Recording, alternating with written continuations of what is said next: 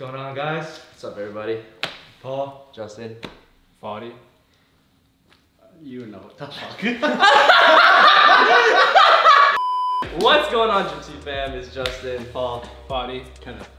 Today, since it's getting colder out, it's fall. Winter's just around the corner. We're gonna talk about layering, and the most essential layering piece is outerwear. outerwear. Jackets, hoodies.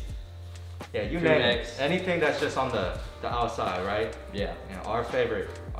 We've been really Yeah. waiting for this. So, Yeah, it's finally getting a little bit chilly. Time to throw on the puffer. time to throw on the windbreaker. You want me to throw on the wool jacket? Like, You guys get it. Outerwear is like some of our favorite parts of, you know, dressing up. So, oh, nice. Yeah. So we're gonna go over some of our favorite pieces, and then we're gonna go over some affordable alternatives to those pieces, and we're just gonna showcase some of our, ready to go outfits. Yeah, let's get right into it.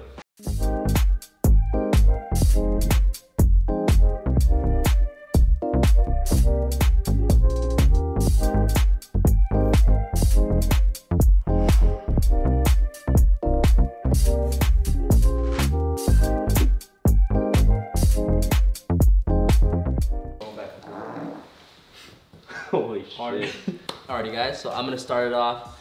One of the pieces that I like in my core wardrobe is, that sounded weird. But one of the pieces I like in my core wardrobe is a cropped sweater or cropped hoodie, something cropped. I just like this for the fall time because it's not super cold yet where I need like a full-on jacket, but it's not hot enough to just be out in a t-shirt, you know? And this is one of my favorite pieces. This is a Sanjeev's cropped sweater. It's reversible, super nice fit. Very cropped, like if you lift up your arms and you're not wearing a shirt underneath, you are gonna show some skin, some belly button action. I do like crop pieces in my wardrobe because I have a longer torso, so it makes it seem like my legs are longer and my torso is shorter. Gives a really nice aesthetic from the front, the sides, and the back. And yeah, this is definitely one of my favorite fall essentials.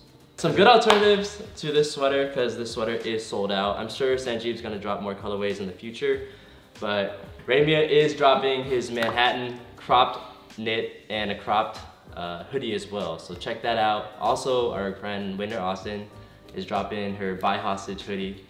But if you want, you can also go to like Easy Gap, buy one of those cropped hoodies, or you can go to Uniqlo, or you can just buy your own sweater that's regular and just cut the bottom, or have a tailor just, you know, sew a new bottom on there for you. So yeah. Alright, so my first core sort of essential in my wardrobe that I like busting out in the fall winter is denim jackets. I love the versatility of denim jackets. I think the way mine fits specifically works great with my wardrobe because it's a little bit more cropped. It's not too thick, so it looks good under like parkas, for example. I think denim jackets look really good in Americana outfits, which I'm getting into, underneath the parka. I think they look great on their own when it's not as cold outside and you just want to toss it over a t-shirt. Denim jackets are just great, super versatile. This is a capital V2 Boro jacket. This is my favorite denim jacket that I own, that's why I brought it. But any denim jacket works, guys. Any denim jacket from anywhere, whether it be Levi's or Uniqlo or Michaels or Goodwill, it doesn't matter. Denim jackets are just some of the most classic pieces of outerwear in my opinion, and I think some of the most versatile. Yeah. Going off the versatile, that's definitely a huge factor. Right? Because you see any sort of style, even like a Rick Owens type of style, there's denim jackets. Yeah. Americana, Yeah. like you said earlier, denim jackets. Yeah. Balenciaga denim jackets, like anywhere Literally from like any. denim jackets are one of those things that like every designer makes, from the lowest of the low, like Gap, no offense Gap, to like the highest of the high, like, I mean, shoot, Balenciaga, Louis Vuitton, I mean, fashion houses all the way to like fast fashion. Denim jackets are everywhere. Doesn't have to be this one, this is just my favorite, like I said. Go get you a denim jacket, if you want one. So, first piece that I want to introduce, right, is a leather jacket, right? And now this is not anything special, it's not anything high designer. This is actually just vintage Banana Republic, right? But the reason why I like it so much is because I just like the way it fits and the way it cut. But originally it didn't fit that really nice. Like I paid maybe $100 for this jacket, right? But I took it to a tailor and I put another $100 in, right? So I could make it fit according to my body, right? And something that I recommend, especially for the cheaper alternatives, is going to a tailor, because you can make anything fit into like your proportions, right? And because sometimes if you want those like higher end designer proportions or things like that, right? Like, oh, it's cropped, or like the sleeves are longer, or things like that, right? You're paying like $1,000, right? Because you know, you're paying for a non like normal cut. But if you could just go to tailor, and I spent maybe $200 on this jacket, and it's one of my favorites because it's so simple and it's so versatile, right? And it fits any of the styles that I want to dress in. Sometimes when I dress grungy, of course, like a leather jacket fits, but sometimes if it's like a date night type of shit, or like a regular ass like jacket, they're pretty dressy. Just dressing up. Just dressing up, right? It's just a flat leather jacket, right? And I recommend these ones specifically over like, you know, a biker jacket, right? Because I think that's a little too loud sometimes, right? What do you mean by these ones? These ones, so specifically the ones that are just with a collar and a zipper, and so it's just very simple, right? Like zipper just straight down the middle. Versus like a biker jacket, which is crossover, and it's like has all these like hardware, and it's really loud, right? And you know, it's really intimidating for a lot of people. But something like this, right, is something that I really, really recommend. And you can go get these from anywhere. Like leather jackets are literally anywhere. You can go to Goodwill and find a random ass leather jacket, or you could spend like $3,000 on like some like exotic leather or something like that, right? So leather jackets, right? It doesn't really matter how you get them, but what I would recommend is take them to a tailor if you can, if it doesn't fit you the right way, and try to make it fit your body, right? Because leather is such a peculiar, you know, type of material that it doesn't always work out for everybody. All right, for my piece, I just picked the flannel just because it's simple. You can find them anywhere, like cheap, you know, like this flannel is literally just Uniqlo. And well, actually I got this from Paul, he just gave it to me. And I really like it. I've only had it for like 2 weeks and I've been wearing it like every day. And like I said, best part about flannels is you can find them anywhere, like H&M, Forever 21, Goodwill. You know, you can find it for like 20 bucks. You know, Uniqlo, I don't know, it's probably like the same thing, what, 20 bucks? Like, doesn't have to be expensive, you know? So it's simple, goes with everything. I mean, that's really it, it's just flannel, honestly.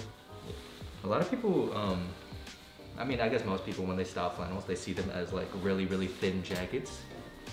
Yeah, you know, they just have like a nice pop-out collar. The sleeves are usually a little bit bigger than like a button-up shirt. They're maybe a little bit longer, boxier. Flannels are just really light jackets. If you think about it like in that sense, they're super, super versatile. Yeah, especially for fall, when it's just like early fall, when it's still a little bit nice out, but it's starting to get a little bit colder. Flannel's a great piece for during the day. Nighttime, maybe bring a hoodie with you, throw it on, or a jacket. Everybody here has like a million outfits posted with just like a t-shirt and a flannel. That's like the go-to like spring / early fall go-to, you know what I mean? Yeah. Paul Plus you in a can flannel, dress them Justin up in a too. flannel, Kenneth in a flannel, Fady in a flannel, boom, you know? Yeah. Just, yeah. Kevin Newman's everywhere too. Yeah. If you get the red flannel. The one flannel to avoid is the checkered red and black flannel. That is a... unless you go for that aesthetic, bro. Honestly, I mean, no shade to anybody who just defaults to like the blue jeans, white tee, and the red and black flannel. But there's a lot of cool flannels out there. I mean, like we showed you earlier, there's different ones that we own. That's his opinion. I'm gonna hate on it. Like that's it's a Kevin Newman aspect, but you know what I'm saying? Because I used to be that, bro. Oh, we got a picture. We got a picture of Kenneth right here in his Kevin Newman fit. I probably have pictures somewhere in mine. 16, bro. That was it. That was it. When It was though. When you're 16 years old, everybody you looked up to, everybody on YouTube was wearing the red flannel, checkered. I don't know where it adapted into like an ABB thing, to a Kevin Newman core, but it just just spread so, that is like, that spread faster than the coronavirus, bro. I'm not even gonna lie. Everybody was rocking the red flannel in 2015, 14, 13. 14, 13, yeah. I mean, to be honest, like, most people don't like deep dive fashion like that. They just like go into Google or YouTube and be like, how to dress better. And then it's like, get a checkered flannel, get some blowout knee skinny jeans, get some Chelsea boots. It's like, it's part of the starter package. Everybody starts there, obviously. You don't need to stay there, some people do. I'm not trying to hate. This motherfucker trying to hate for something fierce, but flannels are great though. Don't let that specific look like scare you away from flannels. There's a lot of cool ones out there. Needles, for instance. Needles flannels are dope. They're not too expensive anymore. They're still like 300. You can find, so that's the thing, right? You can find Needles flannels on Grail for like 200 bucks. But there's so many alternatives to the needles flannel. Like even Urban Outfitters sells like, you know, like cut up. Yeah, everybody flannel. makes like, one of those everybody now. sells that now. Just get like a not regular looking flannel. Throw it over like a nice t-shirt and some, I don't know, your favorite pants. Dress Call it a up, day. dress down. Yeah. Flannels are great, versatile. Flannels, man. A1. Moving on to the next article of clothing, I'm gonna go with a nylon jacket. The reason I like nylon jackets so much is most of them are waterproof, right? Most of them are made by like Arc'teryx or Patagonia, North Face, post-archive faction, but water just normally beads off, which is really nice for Seattle weather in the fall because it's gonna start raining here in the next week or so. So you definitely wanna have something that is like, you know, waterproof, that's comfortable and light, because it's not necessarily freezing cold yet, but the rain will hit you. Yeah, most of these things not only keep the water out, they also keep the wind out. So honestly, a pretty good like middle of the fall kind of thing, you know? Yeah. For my piece, I chose this post-archive faction jacket. Shout out to Paul and my friend Long. They got me this for Birthday. my birthday. Yeah. It's my birthday, right? Yeah. We My buy each birthday. other presents for so many different reasons. Yeah. Like, of course, yeah. Sometimes we just buy each other stuff for no reason. It's kind of crazy. But yeah, the cut is really cool. It fits really nice. You can cinch the bottom to make it look like more cropped, or you can wear it loose. You can zip it up. It's very asymmetric. It's also Post-archive fashion. Yeah, it's also a little dirty, you know, a little stain from eating some food earlier. But yeah, post-archive faction I think is one of those brands that just have really crazy cuts. Like they're really unique in a sense that I've never seen these designs before them. And they're also based out of Korea, which is cool. More affordable alternatives to post-archive faction. Okay, Probably so- honestly be like Arc'teryx. Listen. You know what I'm So saying? post-archive faction specifically is like the top of the top for like weird cut, Yeah. gorpy, sort of like dark, broody shell jackets, right? But like, dude, just get a black shell jacket anywhere. Get a Yeah. black shell jacket at REI. Just walk into your local REI and be like, what do you have on sale? It all works. It all works. You just put on a black shell jacket, some black jeans, whatever, right? Oh, and you know, like with Arc'teryx, people are like, oh, the water beads off, and like, oh, these other brands don't beat off. You could just buy a spray. No, literally, like, Yeah, of right. Arc'teryx, right? So like they're pre-sprayed, and then like if you wash it a few times or wear it a few times, you're supposed to reapply that spray. Yeah. And that spray applies to any nylon. So you could just like, if you want that, like, oh, the water doesn't beat off, it's a spray, right? I don't remember what's it called, but you can look it up, right? You can get it on Amazon for like 20 bucks. Yes. Yeah, But it's like, not, the water beating off isn't like a proprietary thing Arc'teryx Yeah. does. Every shell jacket can bead water off. Yeah. You just have to clog the pores with the spray. Yeah. Every exactly jacket right. has pores. You just gotta clog the pores. Easy as that. Yeah. Yeah. But yeah, definitely versatile. You can wear it when it's raining. You can wear it when it's windy. You can wear it when you just want to dress up, you know? Like just look. Shell jackets, I think, are just, they provide like a very clean look. You know what I Yeah. mean? No matter what, you're wearing a shell jacket up top, the top of your body just looks like sleek. Like put together, you could zip it up for like that cool sort of like ninja look, you know what I mean? Yeah. And nylon jackets, they always have a cool way of like bundling up in the right places, you know? Like, Yeah, I guess specifically right here. mine's cropped. Mine's really cropped, this old Patagonia, but it's got longer sleeves. I love the way this one fits, and then his, you could kind of do the same thing by just cinching the bottom and tucking it in a little bit. All shell jackets could do that. All shell jackets have a cinch at the bottom. You just tighten it, tuck it in, you know? Shell jackets. definitely a necessity for the fall. Next piece up for me is military jackets. This one specifically is a Visboom ICT Ashes jacket, but honestly, it's just a military jacket with some patches on it. And you can get a military jacket, once again, just about anywhere. Most commonly at like a milsurp store, military surplus store. Goodwill, there's a lot of, you know, sort of abandoned military clothes at Goodwills and stuff. Most thrift stores. But military jackets are super, super versatile to me because they're just typically a little bit thicker than a flannel, but serve the same purpose, right? Like I don't want to wear anything waterproof that makes a ton of noise, but I want like a medium weight outer layer, something with a nice collar, something a little bit longer. Typically these aren't very cropped or anything. Just a very regular fitting, nice jacket, you know? And it does the job. Military jackets are some of my favorite because they're always in like super earth tony colors, right? Like green, brown, black. I mean, you're supposed to blend in with you're supposed the to environment. Yeah, military, right? It serves a purpose typically, but I also happen to love earth tones, especially right now, and especially during the fall. I just think olives look really good on me personally, and military jackets are always olive, so yeah, It's a huge plus. yeah. And they also come with cool cuts too, because I mean they make like parkas. They have every kind of cut. Right. You know? Okay. Yeah. So by military jacket, like all encompassing. Yeah. I don't want to just alienate to like this. You know. Yeah. Collar jacket. Yeah. Parkas, anoraks. I mean. Deck jackets. Deck jackets. Yeah. Deck jackets.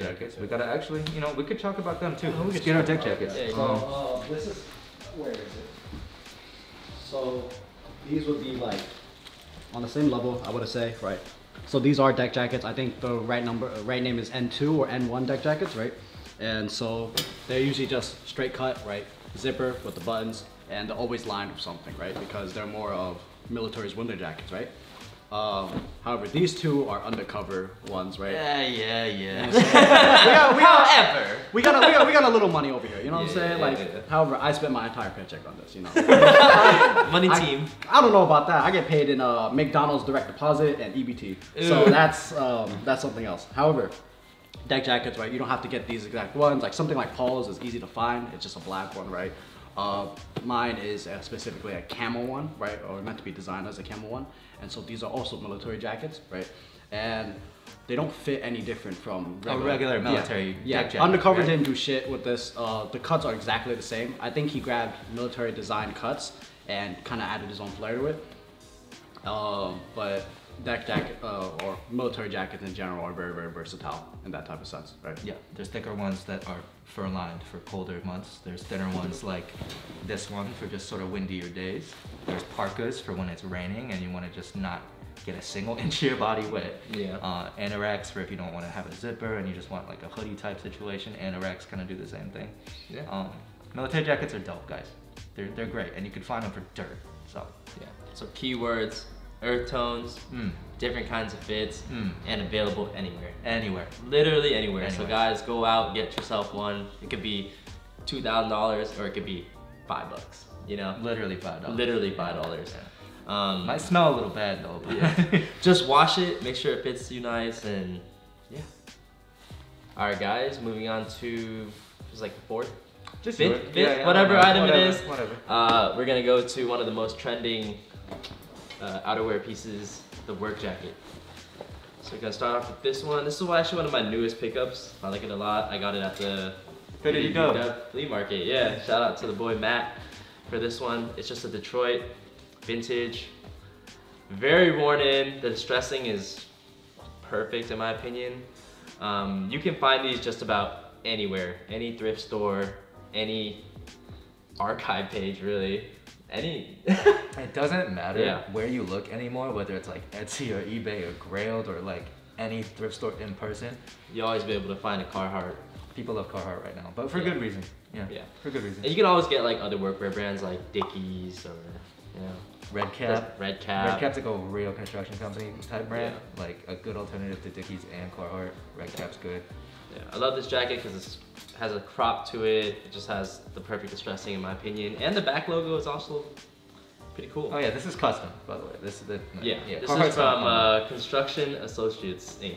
Hey, shout out Construction Associates. Shout out to y'all. Yeah. Y'all put in the work. Now I'm just wearing it. And then another realm of work jackets. This is my common wear jacket. This is the Crescent jacket, I believe. But yeah, there's just two different ends of the spectrum. This jacket's a lot more expensive than this one. But you can also find cheaper alternatives to this style of work jacket as well. You can get like the Dickies Eisenhower.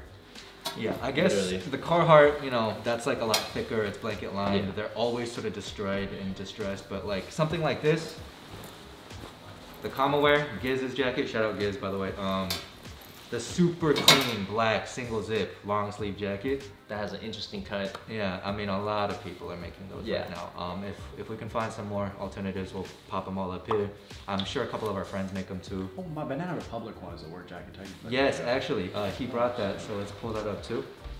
Even companies back in the day, like Banana Republic, everyone's always been making these. Yeah. It was the jacket I was wearing earlier, right? But same thing, same cut, right? Single zipper, straight down, right? However, this one is same thing, tailor, right? Highly recommend. This is an XL and it fit me like shit when I first got it, but the width was fine. And I cut the length, right? Paid a little extra money. And now it's one of my favorite jackets, right? Yeah. This exact jacket is actually based off of, well, this is what Balenciaga based off their work jacket, right? What's the one that you have? Bottega.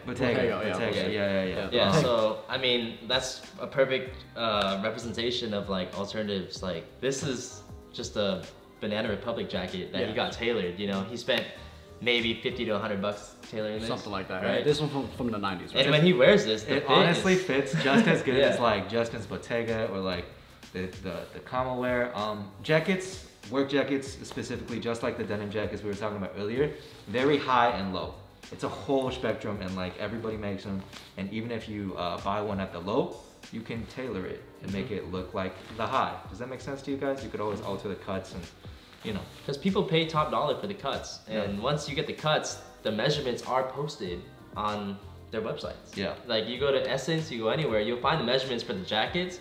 You just find the jacket that fits you, like, you know, shoulder wise, and you can get the length cut to whatever you want. Yeah. That's exactly what I did here, right? I think this width is like 25, right? And I was like, that's perfect for width. But I think the length was like 29. And I was like, that's too long. But I made it to like about 25, 26, right? Because I wanted it just a little longer past my waist because I didn't want it exactly cropped, right? But now this fits perfect in my opinion, right? It's good material, right? And don't sleep on vintage Banana Republic. Like I highly recommend like any vintage Banana Republic. Banana Republic right now is kind of ass.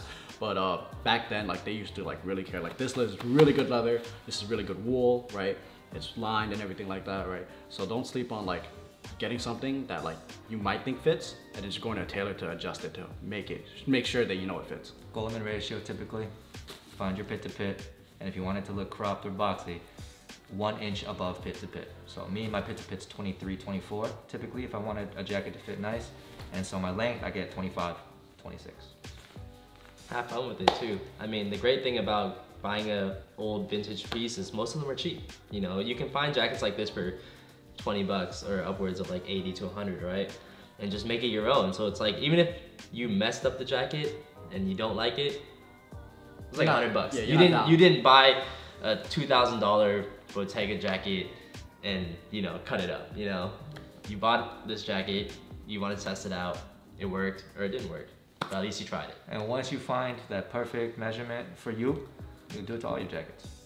Just go to the same tailor even. Just be like, hey, what you did to me last week for that jacket, do it again. 4 more jackets, boom. And finally, one of the last jackets we'll talk about here are puffer jackets, right? Puffer jackets are classic. You need them in the cold, right? Specifically, the only one that I think is valid is the North Face one, right? You know, so shout out South Seattle, right? Shout out New York, you know what I'm saying, wherever, you feel me? This right here, bro, you see this, bro? This logo right here? Bro, look, bro. This logo right here, bro, that's valid, you know what I'm saying? It's not like that. Like, you see this, bro? Prada, like, swag. Beach puffer, bro, you know what I'm saying, bro? Classic, right? Every colorway valid, bro. Blue, red, white, the Korea one, hard, right? Black, classic. You can't go wrong with it, but there is cheaper alternatives, right? Cause yo, this is mad expensive. Yo, it's like $300, right? Or you can get a booster and get it for like 100. But everybody in the hood, everybody in the hood got one of these. Everybody in the suburb got one of these. It is a staple piece. The puffiness is cool. But like you could go to Uniqlo, you can get a vintage one, you can go wherever. Like every company makes puffer jackets, right? It's not an expensive piece. It's a staple in just any winter wardrobe, right? But the one that looks best is the North Face one, right? That's like, okay. That's it, like that's it. There's nothing else. The North Face one does fit real nice, has a good shape to it. Puffiness is good, keeps you warm, it's versatile. He's not wrong.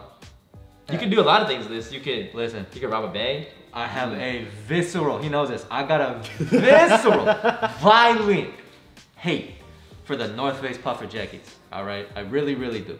And honestly, I think I just grew up seeing too many of them and it made me sick. Well, you see this, bro? That's nice. Bro, stop it. That's nice. This is for the YouTube. Culture. Look at that. Stop. Big, he's a man of culture. Big logos. You know what I'm saying? Big logos. You know what I'm saying? It's hard, bro. It's hard.